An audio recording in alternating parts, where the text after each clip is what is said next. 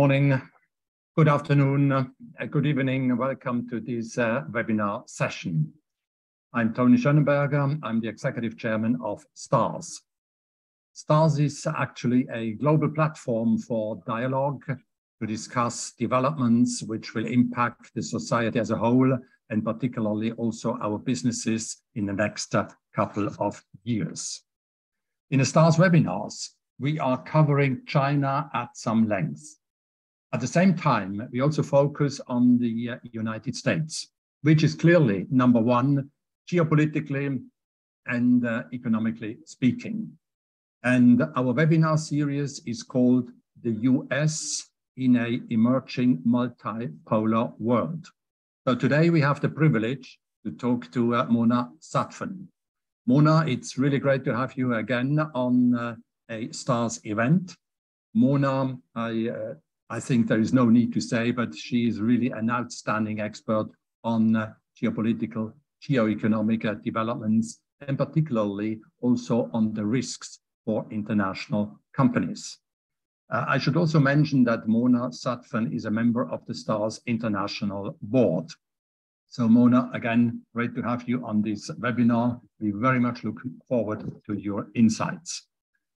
At this point in time, I also want to introduce you to our moderator, to Mark Dietli. He is the CEO and editor of The Market, the leading digital business and finance platform in Switzerland. Mark is going to moderate all the webinars on the US. So again, Mark, thank you very much. The floor is yours. Thank you very much, Tony, and thank you very much, Mona, for being with us, for taking the time. Just an invitation to the audience. You can type in your questions whenever you want. Please use the F&A, the Q&A format, and I will try and weave in the questions wherever they fit. Now, Mona, when we talk about geopolitics, we have to start with the US-China relation and the deterioration, really, of that relationship that has been going on over a number of years already. And of course, we've had the unfortunate balloon incident in February, and one just gets the picture that it's kind of a slippery slope down. Give us your bird's eye view of where does the US-China relationship stand today and how will it evolve going forward? Yeah, thanks. First, thanks for interviewing me. It's great to be with everybody again today. Yeah, the US-China relationship, no question that it's hard to see glimmers of positivity in the bilateral relationship at this moment in time. And we've had periods, as you've said, over the past actually decade or so, if not more, I would say a steady overall deterioration in the relationship, with punctuated by times, though, where there feels like there's a little bit of an opportunity for collaboration and to level set, balance things out. That's part of the reason why the balloon incident was so unfortunate, because it did feel in the lead up to that moment that both Beijing and Washington don't really want to really confront each other in an intense way, despite our scratchy relationship. And as you well know, even in the transatlantic relationship, we can have a very scratchy relationship with some of our partners and allies, but the net negative is kind of where we're headed. And I don't see, unfortunately, a change in that overall trajectory. But that doesn't mean that we're going to war or anything like that. So I think that's a little, I hear lots of people assuming that that's the case. I don't believe that that's the case. We've had in Beijing last week the two sessions of the National People's Congress being one of them, where both Xi Jinping and the new foreign minister of China have used very harsh rhetorics versus the United States. How did you read the rhetorics that we got from Beijing last week? Yeah, so I would say to me that was a signal of mutual distrust, and some of the policy steps that the US has taken that have a direct impact on the Chinese economy and Chinese goals in the global economy. And so as the US takes steps, things like semi-conductors, what's going on with TikTok, there are lots of places where if you're sitting in China, you feel like the United States is trying to contain you. And of course, if you're sitting in the US, you're trying to protect your market and market share, right? So it's in the eye of the beholder at this point. So it was definitely noted, and the intensity of it, and coming from Xi in particular, personally. But what to me that signals is that it is registered that this is, we are in a kind of confrontational mode at this point in the relationship. I don't know that that's so unhealthy, to be honest, because that's the reality of it. I think people have been hesitant to call it what it is, but that is the case. Now, what's your assessment of the US domestic politics vis-a-vis China? One gets the impression that both Republicans and Democrats, they really have to outdo themselves and sort of the other party in being hard towards China. It's almost like the only issue that there's a bipartisan agreement is that you cannot be hard enough on China. I'd say that is true. And as we know, it is very hard to come by bipartisan issues today in Washington, D.C., but this seems to be one of them. And I would say it's because for the last, I would say 30, 25 years, what I've observed is that the natural constituencies that were previously pro-China have fallen by the wayside. So obviously, if you're in the democracy, human rights, that crowd fell away from China long ago, right? The defense community has always been quite skeptical of China and China's rise. So the one community that was actually holding up the bipartisan, the bilateral relationship was the business community. For years and years, the idea that it would be a collaborative, open market. And I remember I was working in the White House when China entered the WTO and the U.S. was negotiating its first economic access in depth in China. The excitement among the business community was through the roof. But over the years, you've seen that excitement wane and decline further and further. And at this point, I would say it's very few and far between business leaders that you find that are full-throated, very excited about China, about their business prospects there. So as that's fallen by the wayside, there's really not anybody in the stakeholder class that's cheerleading for the bilateral relationship, and you need that in the United States. That's what keeps bilateral relations, engaged and in a positive keel. Given that situation, what does that mean for businesses? I mean, there's been a lot of talk. One could read a lot about the fragmentation of the world economy, the reshoring of production capacities, and so on. Do you see that happening on the ground in reality? Are these two major economies, the two largest economies of the world, are growing apart and being ripped apart, really? Yeah, ripped apart, really. Yeah, I feel for companies that built their business at that supply chain intersection with the assumption that we would have a globally integrated economy. I don't know that it's just US and China. I mean, I feel like we've been moving, as I used to call it, the archipelago world. We've been drifting apart for many years. The pandemic accelerated that because people went from a just-in-time mindset to wanting more resilience in their supply chains. And some of that's obviously the pandemic and the bilateral relationship, but it's also just the climate change and some of the natural challenges that you have in making sure that you can get your goods and supplies where you need them at the time that you need them. So some of it I see is actually not a net negative. It's just in reaction to the risks that are out there that are beyond the geopolitical ones. But there is no question that for what I might call the industries of the future, so the ones that you want to win in, those very cutting edge, so think, AI, robotics, biotech, semiconductors, that there is a light nationalist. I would say that the West, you see this the same with energy related technology in Europe, trying to go a little toe-to-toe with the Chinese, who've always had a national industry mindset when it comes to their industrial policy. And so you see a light version of that emerging in the United States, and I suspect you're going to see it in Europe as well. Would you characterize the relationship or the confrontation, really, between the US and China as a new Cold War? I wouldn't go as far to say that it's a Cold War yet. because there's actually still a lot of collaboration in a lot of ways. The Cold War was quite, I mean, people had to pick sides. There's very little direct interaction on almost every level, whether it was academic, social, certainly economic, defense. We were at loggerheads, and again, the other countries were forced to pick sides.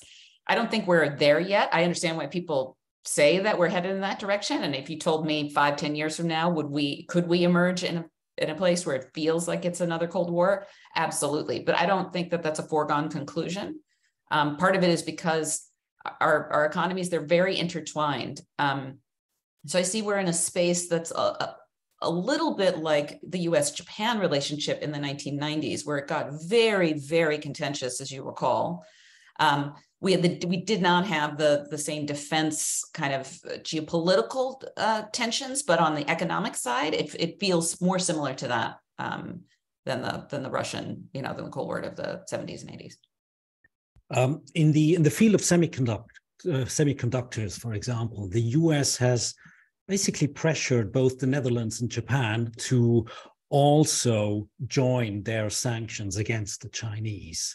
And I've talked to our friend Jörg Wuttke in Beijing last week, and he said there will come a point where Washington will tell the Europeans, or will ask them, are you with us or against us? Basically, there's no in between anymore. You're either with us or with them. Do you see that happening? I could see a situation on certain kinds of sensitive technologies like that. It's not so much, are you with us, are you with them? It's more, do you really want to build up two systems that then have to live together? And so you could see a bifurcated world where Europe, it can't integrate easily the US and China. So as a practical matter, it makes it very difficult. If you want to sell, for example, goods and services into the United States, you're going to have to use semiconductors that we've approved. So you're going to have two manufacturing facilities, one with China that's focused with Chinese market access, and another one for the US. Like, as a practical matter, that's the market leverage that the US probably will end up using. You're already seeing that in a variety of ways. And that's been the case, by the way, for some time. It's just semiconductors are particular flashpoint because they're so critical, obviously. So. Do you see, apart from semiconductors, do you see other flashpoints coming up? In terms of products or technologies, and which would those be? Yeah, so I see a lot in the biotech space. These are both the feeder elements that you need in biotech development, for sure. I see it in the clean energy space, both the actual inputs as well as the technologies associated with the energy transition. As you know, with the passage of the IRA, even in Europe, right, there's a lot of alarm about how much of an industrial policy that feels like, and it does definitely have those elements to it. That's going to have a natural pulling effect, right, of activity toward the US if you want to have access to the US market. And, most global players still do. And the US market is still the most open. Even with these restrictions, the US economy is still significantly more open than many other places. So. Now, given the contentious relationship between the US and China, the obvious flashpoint is Taiwan. And I have a question from the audience here. I quote, Kevin Rudd, in his recent book, The Avoidable War, has suggested that the US and China should agree on a friendly competition with clear red lines defined, such as no forceful invasion of Taiwan and no recognition of Taiwan's independence. Is this a workable model to manage the Chinese challenge to the West? So potentially, yes. So I'd say that the interesting thing with the US-China relationship vis-a-vis Taiwan is that we lived in a period of strategic ambiguity, and that was a safe place to be. Both sides had rough understandings, not ever really articulated, about what the boundaries were. And that felt like it was stable, although ambiguous and a little bit gray area. But as the relationship has become more contentious, I do think there's a lot of momentum and desire really on both sides to have a clearer understanding of whose red lines are what and where. And getting to that point is always the challenge. It's a little bit like you can always see the end game, what the end solution might be. The challenge is actually getting to the point where everybody could have that conversation. I'm not one of these people who believes that we're automatically going to war in Taiwan, or that the Chinese actually want to, violently overthrow the Taiwanese government. Like, that's, to me, those are outlier scenarios at this point. So we have some time. It seems to me that lately it was actually Taipei that tried to calm down nerves a bit, with President Tsai Ing-wen saying, I'll come to the US and meet Kevin McCarthy, and don't come to me. Right, exactly. Let's not have this again, because the Pelosi visit obviously had quite a reaction in Beijing. And I actually don't think any of the parties involved, Taiwan most of all, but certainly the US or China, really want to go to head to head in a hot war in Taiwan. Like, that's not in anybody's strategic interest. That may change down the line. I just don't see it today. But that modus operandi that we had for 40 plus years, that strategic ambiguity, which basically meant the US accepts the one China idea, the US does not encourage Taiwan independence, and China doesn't make a forceful move to take Taiwan. Does that modus operandi, does that still work? I mean, can we still build on that for the years to come? I think we can, because I think the alternatives, when you start to think, okay, well, if not this, then what? All the alternative scenarios get you in a I would say, a more unstable place than that basic formula. The question, I think, is as China's ambitions have grown and their footprint has grown across Asia, this isn't just Taiwan, but certainly includes Taiwan, clearer articulation of what is a red line. At what point is there a feeling? We always sold, for example, weapon systems to Taiwan. That has become something much more of a flashpoint than it was, but the US has been doing it for a very long time, and the Chinese would typically turn the other cheek. So is that in or out, right? So there are things that we both sides have been doing for many, many years that now, through the lens of our current bilateral relationship, feel aggressive, even though technically they really were things that we were doing before, right? So that's why I say, like, when you start to define those spaces, that's where things get quite contentious. Getting to the point where we have enough of a relationship where we can have that dialogue, I think is still some years to come. On that topic, also a question from the audience, which concerns the AUKUS agreement with Australia, the US, and the UK.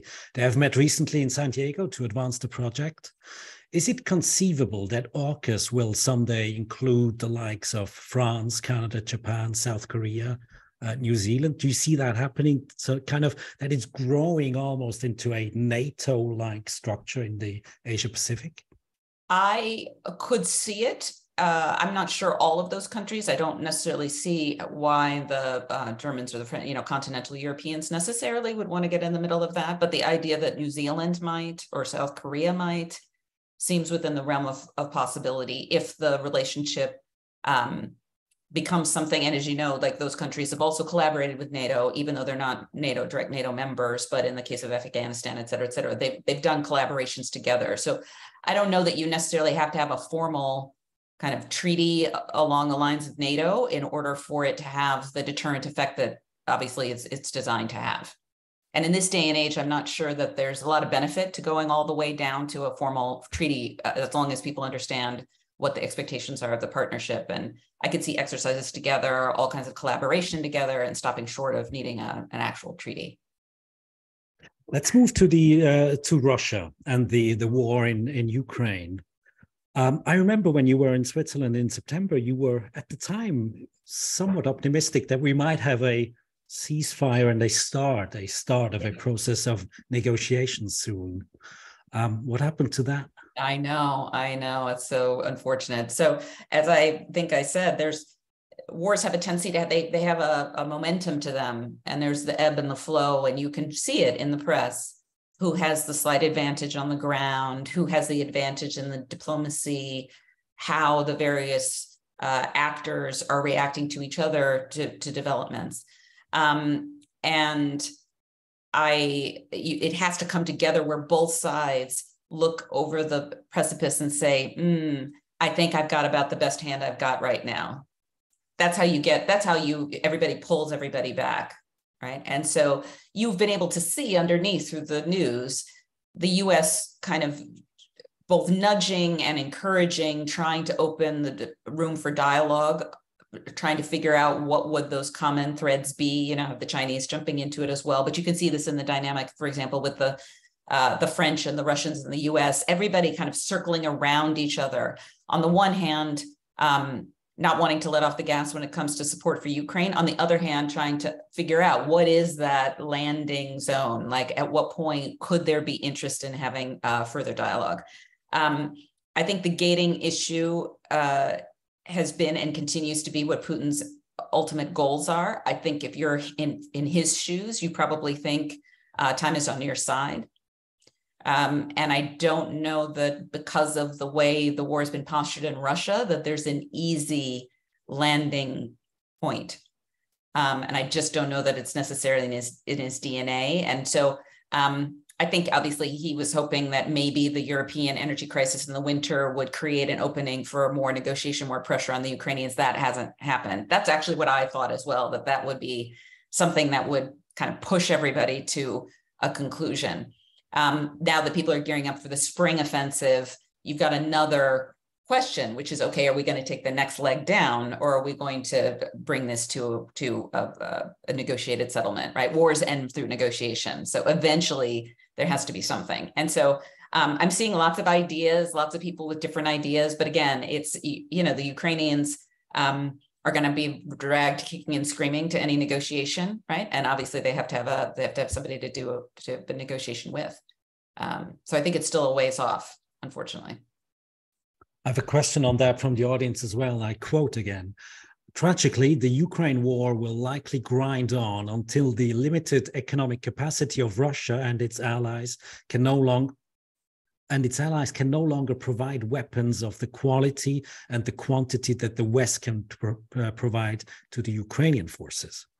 How might the West encourage China not to provide support for Russia?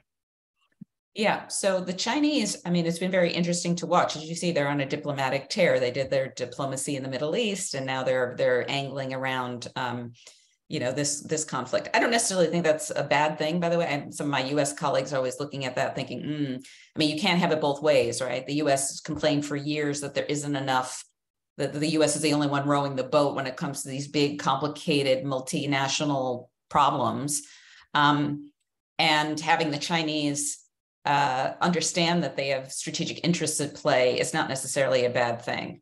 I think for the Chinese, the big question is it, they're very tactical, I think, when it comes to the relationship vis-a-vis Russia. And if they feel like it's coming at a big cost to them, then maybe it's not worth doing. Right now, there hasn't been a lot of cost. And so this just goes to resolve of the West, right? How far, I guess from my perspective, I always say that, as one of my colleagues would say, the people in the West won't use the W word when it comes to Ukraine, right? They won't say that Ukraine should win. They'll say Russia should be defeated, that Russia needs to get rolled back, but they won't use the W word. And so there's always a hesitation to get deeper involved. So we're in this slippery slope of making it worse, but it's always reactive, right? It's not, there's no end game here that brings it to a natural conclusion. And I think that's, the Chinese know that. So they can play for time for a little bit, because they know that the West doesn't really want to escalate to the logical. If you take this to the logical extreme, we would be in a much bigger head-to-head conflict. And I don't think the Chinese would be interested in engaging in a conflict on European soil, backing the Russians against Western Europe. Like, that is not in their interest at all whatsoever. Eventually, my view is that the European, because of the Chinese economy and their interest in making the relationship with Europe a little bit more stable and having access to those markets, that's actually a linchpin. It's less about the US and it's more about European attitudes related to China, is I suspect what they're more sensitive about. On the topic of the Chinese diplomatic muscle, we've had this coup, one could say, that they got the Saudis and the Iranians to establish relationships again. What did you make of that? Was that more than just a PR coup, or how did the US foreign policy establishment react to that? Yeah. So people were aware of the talks, so it's not like it was totally out of the blue. I mean, everybody knows what everybody's doing, right, in the region. It's very hard to keep anything secret. And I'd say there's a mixed attitude. So again, there's some people who still have a view that the United States should be everywhere and engaged in all places and the pole position, and it's either our idea or no idea. I'm more in I'd say there's a pragmatic camp, which I'm in, which is that people in the region see some of it's the US energy production, some of it's just US interest in the region after several wars over 20 years, that the US appetite to engage in the region at the kind of level that it needs in order to keep things from going sideways has just waned in the United States, right? The appetite to engage in the region has just gone down. And if you live in the region, you can feel that and you can see that in terms of time and attention and focus, right? The focus in US foreign policy has moved to China, right? I mean, everybody's talking about that. Just so if you're sitting in the region, and the Chinese obviously have a material, direct strategic interest in making sure that this works out. I mean, that people aren't going to war. So I think it's actually not the end of the world. I mean, I think peace and having people, hopefully it means the end of the war in Yemen, which the US has tried for years to get to wind down unsuccessfully. So if it leads to that, then, it'd be okay. I'm a little skeptical that it lasts, but you never know. We have a few more minutes left, and obviously we have to talk about 2024, November 2024, and the US elections. I can well imagine that Vladimir Putin thinks the US will be vastly different than what it is today after November 2024. Looking at what Ron DeSantis is saying, what Donald Trump obviously is saying, I mean, I'm not going to ask you to predict what the election outcome will be, but there's the potential that the US government will be completely different. A new Republican government would be something we haven't seen actually before. What's your take on that? Yeah, so I mean, it's kind of interesting if you recall going back to the Ukraine situation back before the war, this part of the war, one of the few veto-proof votes was actually related to Ukraine.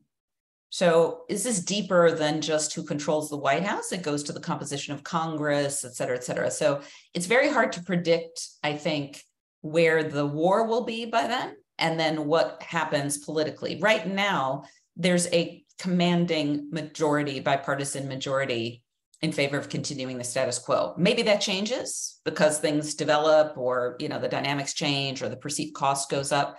But I can't predict that that's the case. And so I think it's a strategic gamble on the part of Putin to assume that just because it could end up being a Republican governor, it could end up being a Democratic one. It's going to be a very tightly contested contest. The House is right on the margin. The Senate's right on the margin. So it could go either way. Both houses. It's going to be a complicated cycle for sure. So if I were him, I wouldn't want to predict that. If you know what I mean. That's not a good bet. There's a scenario out there that the US economy at some point in the next 18 months will fall into a recession, which usually is not good for the incumbent. So the scenario would be recession, and Donald Trump will sail back into the White House. Yeah, well, I do think Donald Trump has a decent shot of winning the presidency again. So I think anybody who thinks that that's not possible, and I have lots of friends and colleagues who, Republican and Democrat, who say, oh, it's not possible. It's not, they say that because they don't want to conceive of the fact of that possibility, but it is possible. I think it's not likely because he engenders such a strong reaction from Democrats and other people. You saw this in the midterm elections even. There's a very, very strong impulse that politicians don't even need to animate among the voting base to get in response to Donald Trump. So I worry about it, but I don't think it's a foregone conclusion. But I also don't think you can rest assured and rest easy either. So I think it's wide open. I mean, I think the Republican field, will see how it shapes up. Like it's way, way early to tell ultimately. Same on the Democratic side. I mean, people are assuming Biden runs, which is my assumption as well. But I wouldn't say it's a foregone conclusion. Until you pull the trigger and you're doing it, you're not doing it, if you know what I mean. So we have to see how the field shapes up. Yes, what happens with the economy, what happens with the war, what happens with some other dynamics. So obviously Democrats start off with an edge in the electoral college. So the swing states are going to be even fewer this time around, maybe 4 of them. So do you still see the potential for let's call it a bargain, that Donald Trump will not be indicted, but he will kind of fade I think that was something that you mentioned in September, kind of, he will step back, but there will not be any legal issue for him. Yeah, the problem is that now his biggest legal jeopardy is actually at the states. So state level, and states don't have any control over, the states can do what the states want to do from an indictment perspective. So he may be indicted as early as next week in New York and then later in Georgia. So, and the federal government can't do anything about that because those legal proceedings go on independently. So I do think that there are lots of people saying that if he's not the nominee of the Republican Party, then he just walks away and trashes the entire contest, which would help Democrats. I'm not sure I see that, because there is a special prosecutor looking at Donald Trump at the national level as well, right? So that's a risk for him. So I still think that's in his context, right? Which is, do I really want to have yet another legal battle that's at even more higher consequence than the couple of ones that are going on at the state level? And so I do think that's a factor down the line. But I think now that he's in it, I think he wants to win it, because that's kind of what starts to happen in your mind. And you think, well, I'm better than everybody else, so of course I should win, right? So we'll see. Mona, we have to wrap it up here, but allow one last question. Sure. Will Joe Biden run again?